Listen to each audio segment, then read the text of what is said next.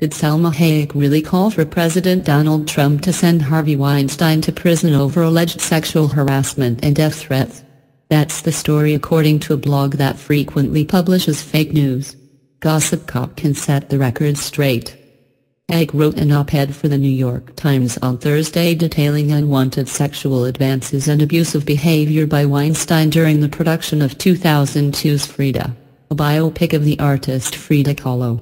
In a piece titled "Harvey Weinstein is My Monster Too," the actress claimed that the disgraced film producer repeatedly propositioned her for sex while collaborating on the project, then became enraged when she turned him down.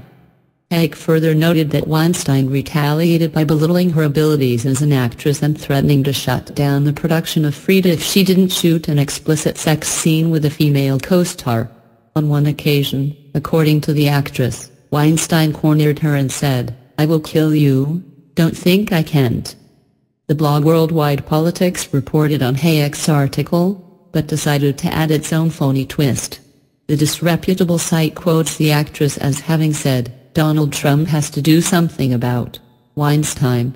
This line is nowhere to be found in the Times piece. The outlet then asks its readers, "Do you folks agree that Trump has to jail Weinstein as soon as possible?" But Hayek never mentioned Trump once in her op-ed, and the comment attributed to her was fabricated by the site.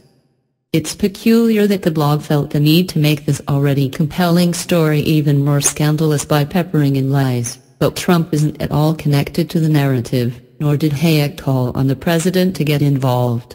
It seems the unreliable site is simply trying to capitalize on a popular topic circulating in the news by infusing it with fiction.